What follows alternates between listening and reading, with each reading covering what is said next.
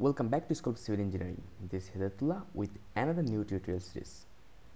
I'm going to start a new tutorial series about Autodesk Revit. I will try to cover architectural portion as well as structural portion of Autodesk Revit in proper way, how much I know.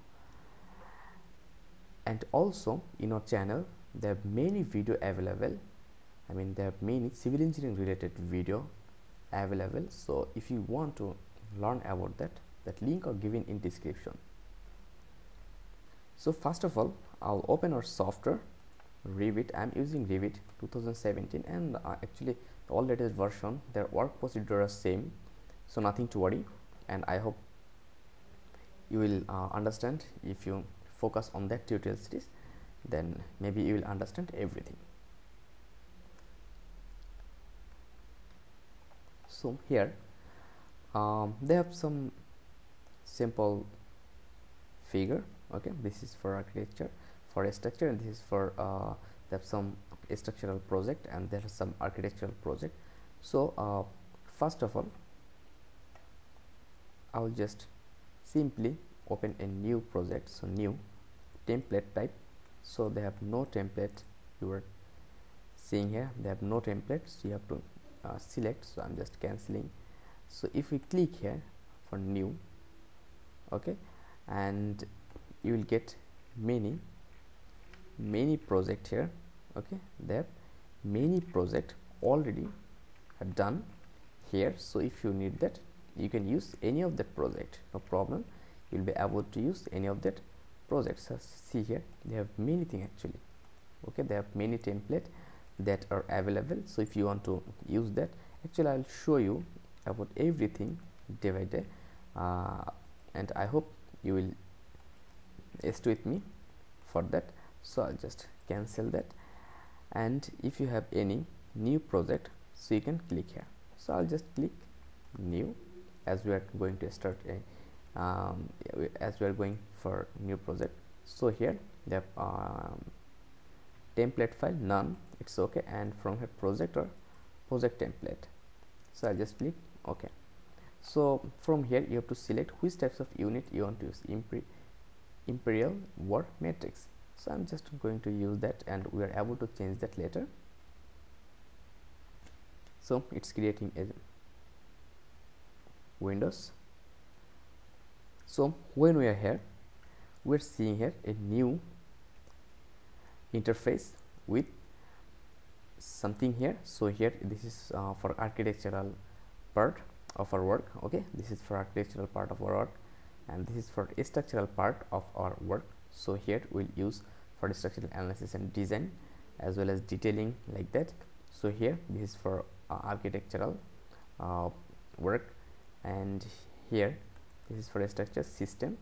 So they have many things. You will get some extra features here, and here insert, annotation, analysis, and I'll just come here manage. Okay, so when I'm here the manage, then from manage I'll just go project unit to change the project unit. What you need actually the project unit. So here is the common structural.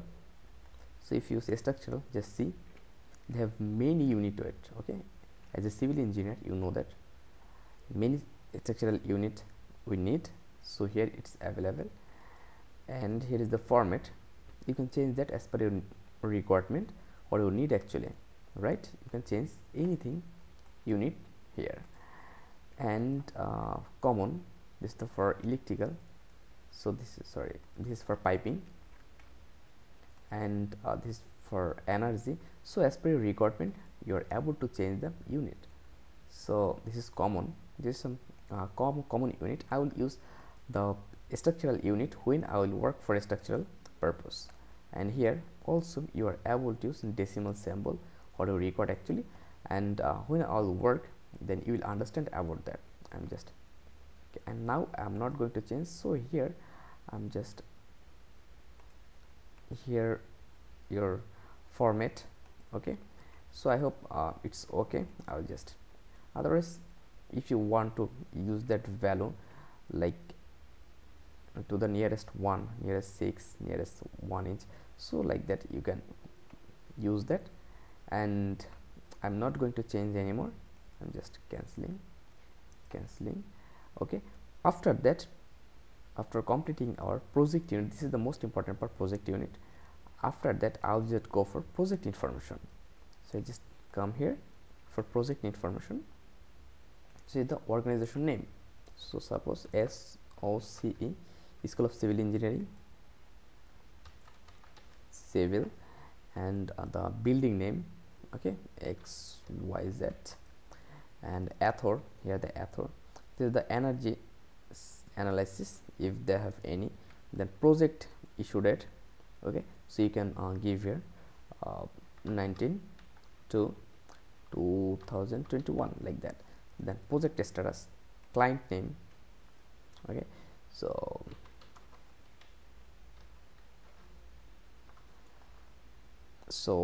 here project address. So as per your project number, project name, so as per your requirement you can just give here the information, and they have some option, and after when it's done then simply click OK, right? So when it's done, when that process is okay, now just click here that plus sign, okay, then simply click here floor ceiling, then floor and structural plans. So you will see here many things, okay, and here also they have many things. We'll change that, okay, we'll change that time to time, and I will show that how we'll use that option. So if you just double click here, you are able to change that data here, and here for ceiling, if you double click here, you are also able to use that option, right? So nothing to worry about that, because first time it's difficult to understand, but time to time I hope you will understand everything. Okay, so here is the thing actually, and I hope it will be okay. And by clicking here, right click, you are able to open. Just you can click here open if they have anything. Then by right clicking here, just create view template from. So they have many things. If you click here, so you can create new one here as per your requirement. I'll just show you about that in later. So when it's done, then I'll just click here and then save as, then save template, and I'll just save that. I'll save it in desktop. I'll create a new folder because I will use that template for our work, template 1. Okay, it's okay, then save. So it's done.